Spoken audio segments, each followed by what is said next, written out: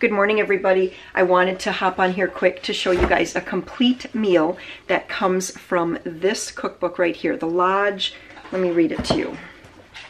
A skillet full of traditional Southern memories and recipes, put out by the Lodge Cast Iron Company. So Warren had gotten this cookbook for me a number of years ago when I think he bought me an enameled cast iron Dutch oven.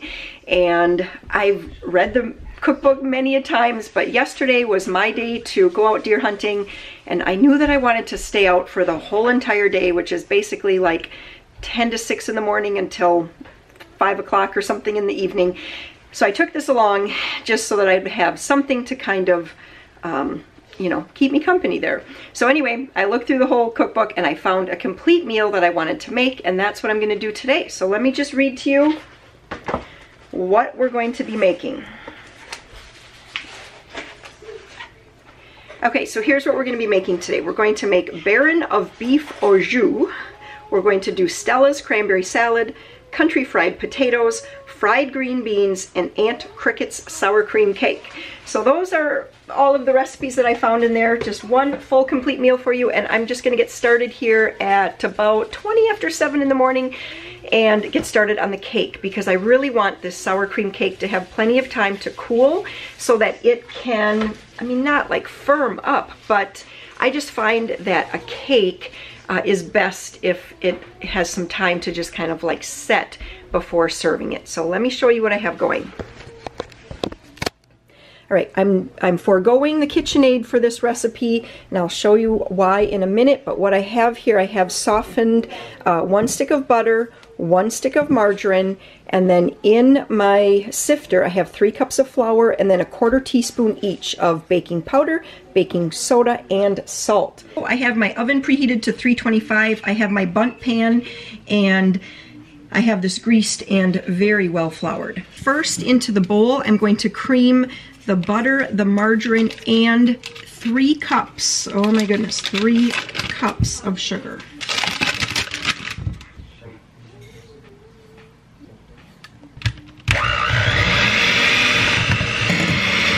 Okay, next up I need 6 eggs, and I need to put these in one at a time and crack it off to the side. So what I'm going to do is slide everything over this way, my creamed butter, margarine, and sugar, and then it says to completely mix the egg and then fold that into the creamed mixture. So let's see how that goes.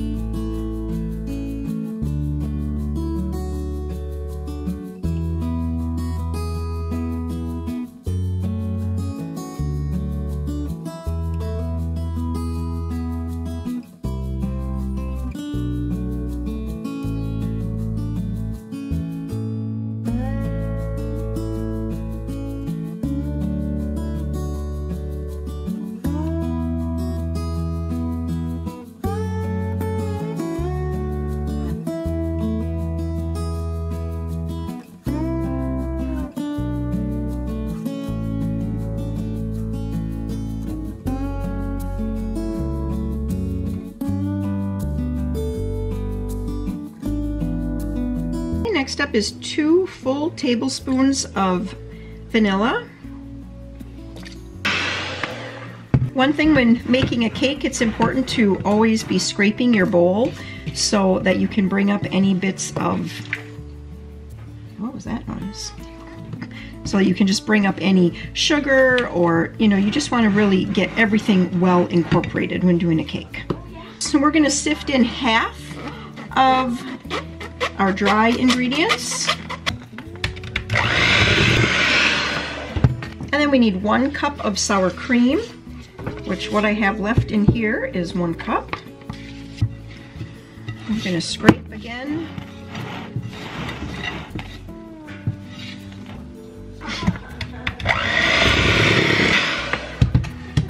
This is the second half of the dry ingredients, and it does say now that I should beat this vigorously until smooth.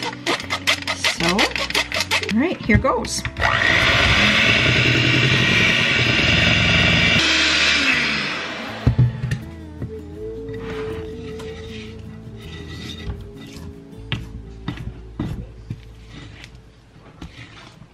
It looks smooth to me. It actually came together a lot faster than I thought when I was reading through these directions and I had to crack each egg individually and beat it and fold it in. I thought, boy, that's going to take a long time, but actually it's coming together a lot faster than I had originally thought. It is now, though, for reference, it is about 7:35 now. I'm going to get this into my Bundt pan over here, and we're going to bake it for 1 hour. That's an egg. Just like the Aunt Bridget's cake, we have another person here, Stella's cranberry salad. So I'm going to make this cranberry salad here. Let me show you, there we go, the recipe. And I'm doubling it. It just did not seem like that amount was going to be enough for our family. And so I have equivalent, whoops, Peter's in the kitchen. He's going to start making himself some breakfast. Would you make Maria a hash brown too? And so I have just a little bit over 24 ounces of cranberries. I'm going to run these through my food processor here, and then I'm going to combine them with sugar. I think I'm going to ease up on the sugar. It calls for 1 2/3 cups, which means that I would have to put in, let's see, 1 2/3, and another 1 2/3 is like 3 1/3. Did I do my math correct? That seems like a lot of sugar. And so I'm probably only going to put in about 2 cups of sugar into here. All right, so I only had 1 1/2 cups of sugar. That's okay. I am going to be taking Joe to a dentist appointment here shortly. Let's see. Actually, we have to leave in about an hour.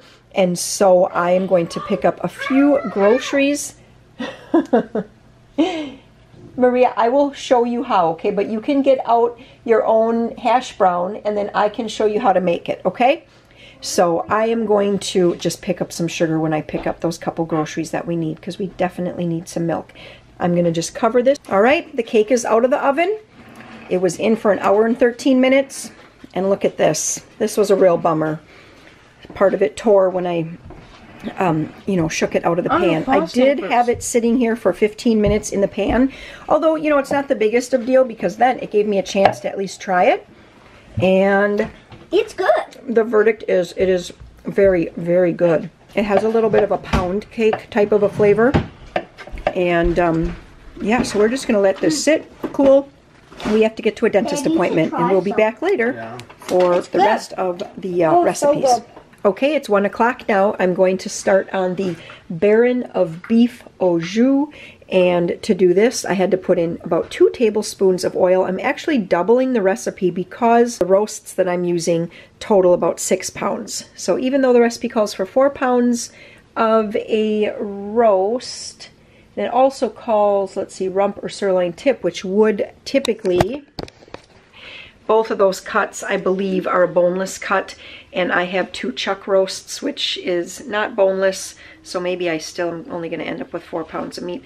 I don't know. Anyway, I'm doubling the I'm doubling the ingredients, okay. So the first thing I'm doing is I'm warming up some oil in here because I'm going to sear the meat on all sides.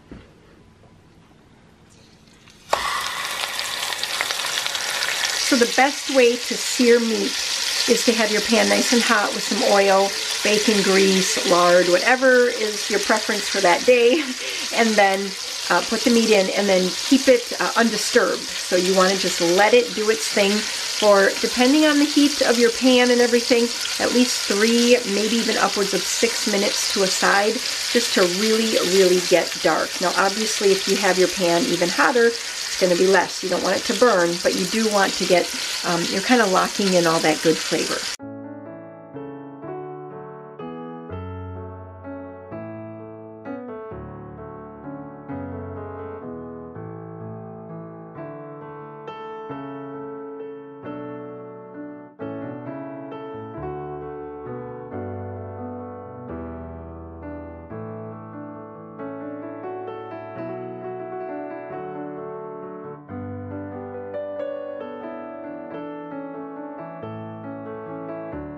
So let me just give you a quick look at what's in here. So I have both of my beef roasts in here, and then the recipe called for Lipton onion soup mix pouches and bay leaves and chicken broth.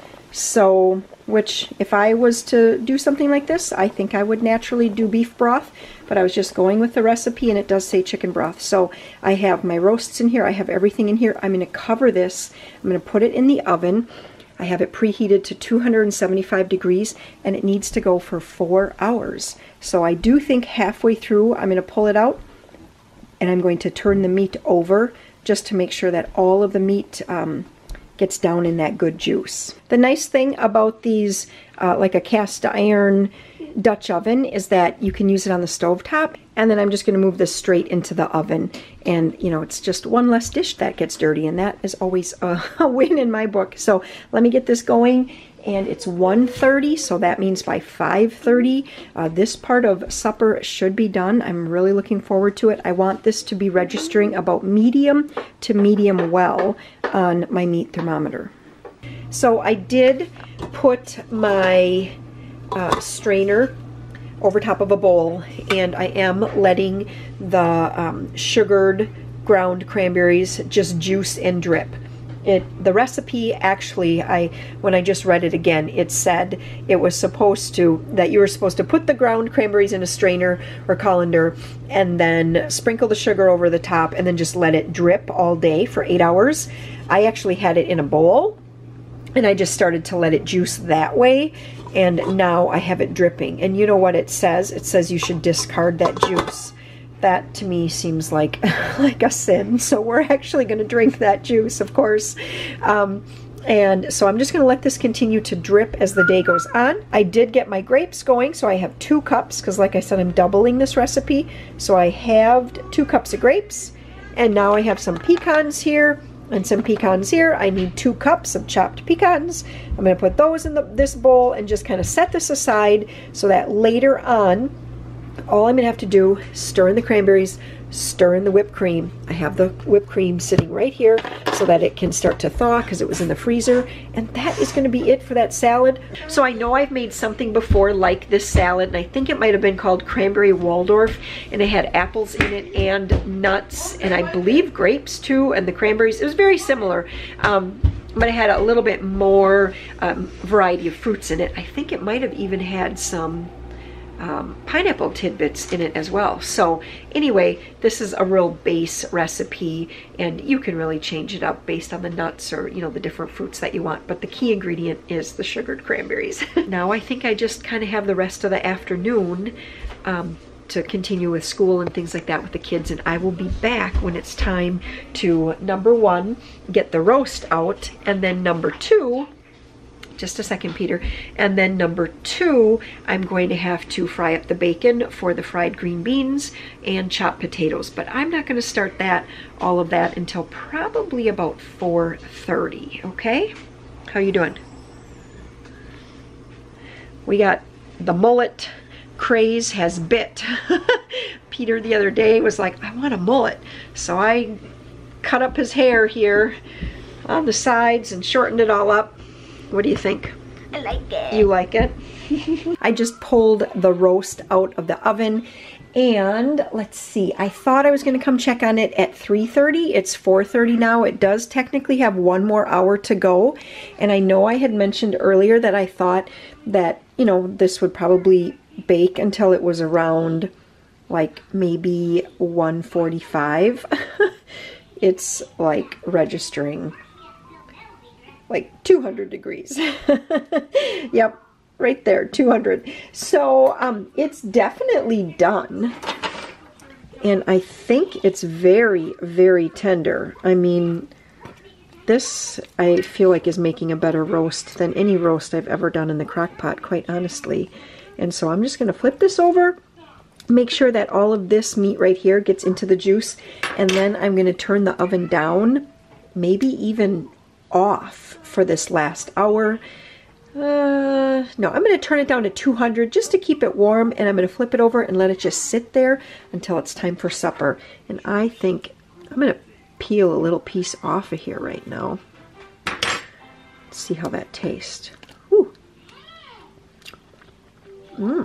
Oh, that is good.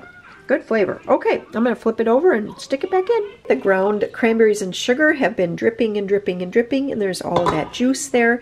So now I'm going to pour this, or, you know, kind of mix it in here. I'm definitely glad that I doubled this recipe because I just feel like this is something that Warren is really going to like a lot. And one recipe of it just did not sound like it was going to be enough for us. This is going to be good. And yes, stirring this up now, I know I've made something like this with apples. So this will be a nice change with the grapes. Oh, I'm looking forward to this supper. I do feel like I've been making this on and off all day. And I feel like that because I have been. But sometimes it's fun to just kind of try some new recipes, get in the kitchen, make some things that are extra special. This is delicious. I just took a bite. This is so good, you guys. I would recommend this as this would be a great Thanksgiving addition to the dinner table, especially if Can I try it? You want to try some. Just wait, let me get you a spoon, okay? If you're not really into maybe the cranberry sauce, but you still want something cranberry at the table, this would be perfect. Okay, we're gonna get the first taste tester here. Well, besides me. Tell us what you think about it. Is it something you like? What is it? It's a cranberry salad.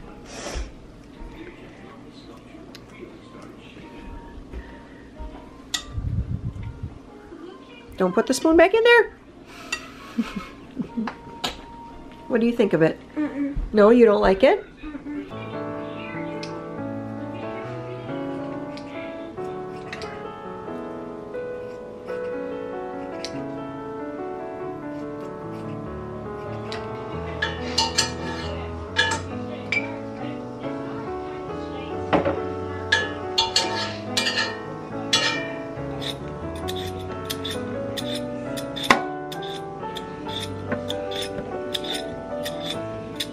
Okay, we've got a lot of cast iron going here. I have some bacon going in here. As soon as it needs to get a lot crisper than that. And then I'm going to put in the green beans and fry those around until they're done.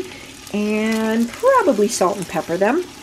And then I do need to salt and pepper as well the potatoes. I did just put one small onion in there.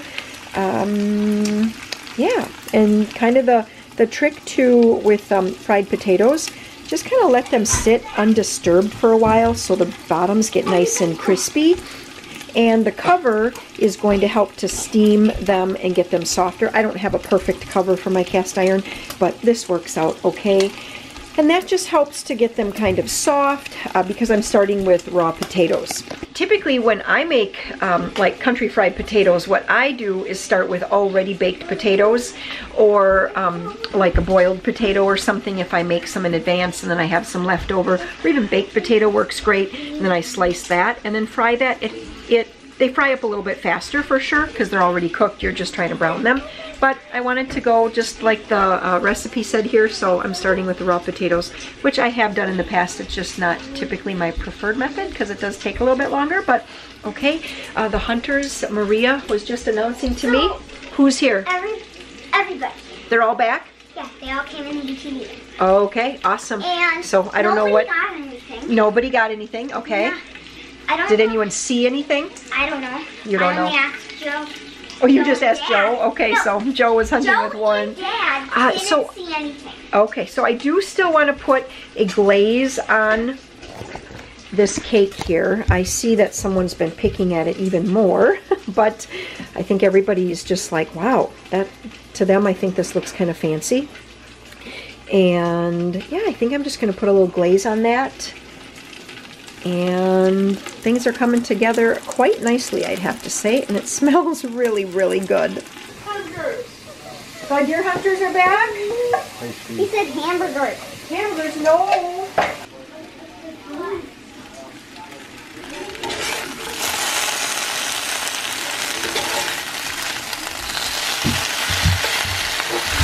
Every single recipe is honestly a brand new recipe. So we're all guinea pigs, or what? You guys are the guinea pigs. Get this out of your way. No, let Bobo and them be the guinea pigs.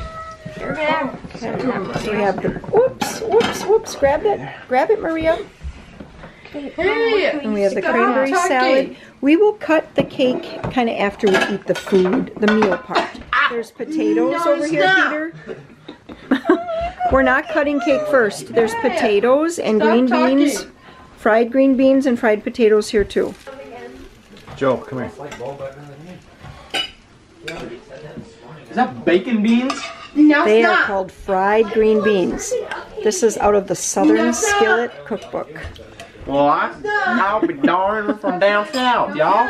Are you gonna, is this meal gonna make you speak with a Southern accent? So right here we got cast iron fried bacon, fried bean stuff. Looks good. No, it's not.